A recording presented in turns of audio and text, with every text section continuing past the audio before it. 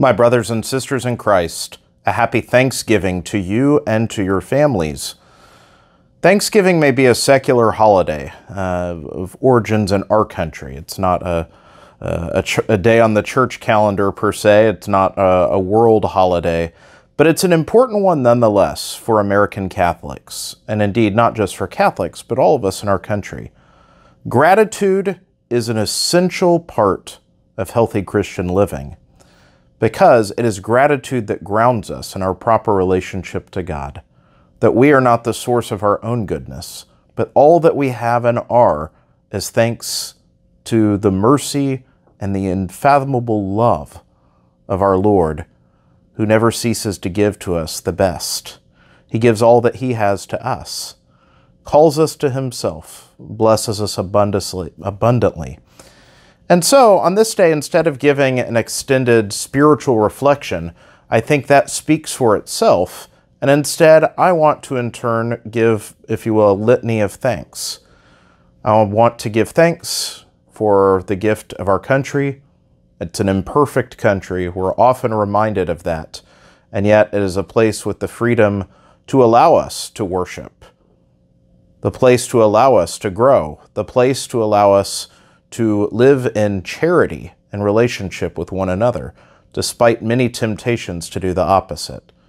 I'm thankful for our community, for our city of Houston, for our Archdiocese of Galveston-Houston, for the leadership of our Bishop, Cardinal DiNardo, a man of great integrity and steadfast faith.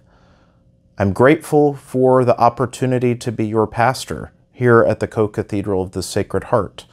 I'm thankful for the gift of this community, to be able to worship every day, every week with all of you, to grow deeper in Christ with all of you, and I'm thankful in turn for your stewardship.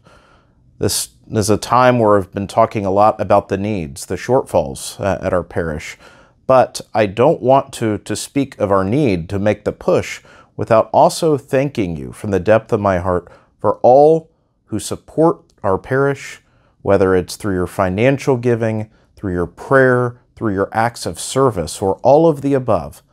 Thank you for serving and making this a special community at the Co-Cathedral of the Sacred Heart.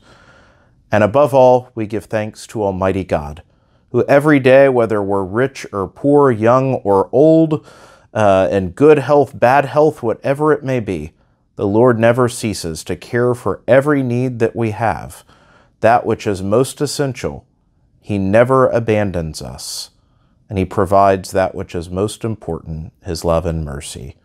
And so with all thanks to Almighty God, I wish you and your household, your families, a very happy and blessed Thanksgiving, and look forward this weekend to beginning the blessed celebration of Advent and a new year. May God bless you all.